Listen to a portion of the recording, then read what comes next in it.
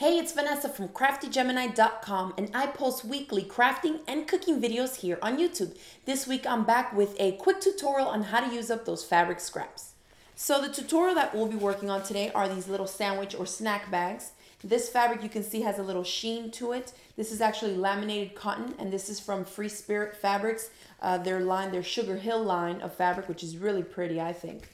And they basically just put like this laminated, this waterproof vinyl or plastic over the top of the cotton fabric. So one side of it, you can just wipe it clean so it's waterproof. And then on the wrong side of the fabric, you can still feel like if it would be the back of just a plain cotton fabric. For the snack bags, you can see here's the opening. And then after you put your sandwich or your chips or whatever it is in there, you just flip the top over, and that's how the closure works. So there's no zippers or buttons or anything, but you can see by the overlap there, nothing will come out of it. And I'll be walking you through the tutorial how to make it from the laminated cotton, but I also have another fabric here, just plain the 100% cotton fabric, again from the Sugar Hill line for FreeSpirit Fabrics. And it's the same thing. You can make it out of pretty much any fabric that you want. I would use something that's washable that you can clean, just because it might get dirty depending on what you're putting in there. But these are great because they're reusable, they're environmental friendly, and I have a few different finishing options here. If you have a serger, that will work, but then I'll also walk you through how to hem it, so you can use just a simple hem to finish off your edges. And on this one here, you can see I used some pinking shears, so you'll always have that option as well. So let's quickly start with the supplies we'll need and jump right into making our snack bags. So to create our snack bags, we start with a piece that measures 18 inches long by 7 inches wide. And this is that laminated cotton fabric that's slick on the front and just plain cotton on the back. And that's the one that we're going to be using to make the baggie today. But here I cut out some other pieces the same size, but this is going to be the one that's hemmed. It's just plain 100% cotton. And the same for this, except that on the edges on this one, I used some pinking shears to help keep the fabric from fraying. If you don't have a serger or pinking shears, I'm going to show you how to do it to basic cotton fabric. You're basically going to do 2 simple hems on the short sides. I folded my fabric under towards the wrong side, 1/4 of an inch, and then refold it on itself. Press that in place with your iron and just a straight stitch and stitch it down right close to that folded edge, and repeat that to both short sides. Now I'll show you what I did for the laminated cotton.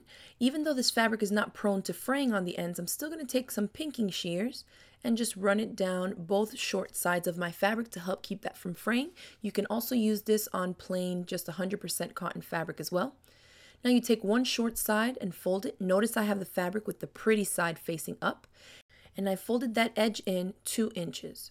Now all you need to do is take the other end and fold it all the way over so that all your edges are matching.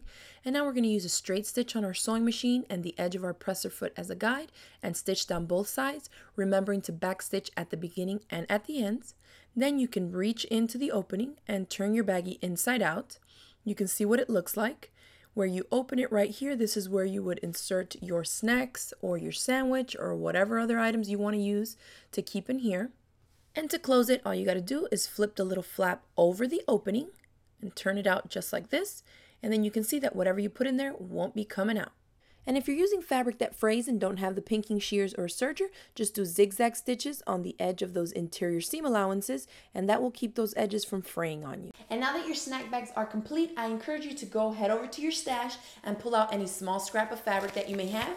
If your scraps are not as big as you need to complete this project in one solid piece like I did here, feel free to use some smaller strips and just sew them all together and make one larger piece, and then just cut out the size that you need to create this size, or even smaller or bigger size baggies that you need. This would also be great to use up some old clothes, maybe old shirts and things like that that you have that are 100% cotton.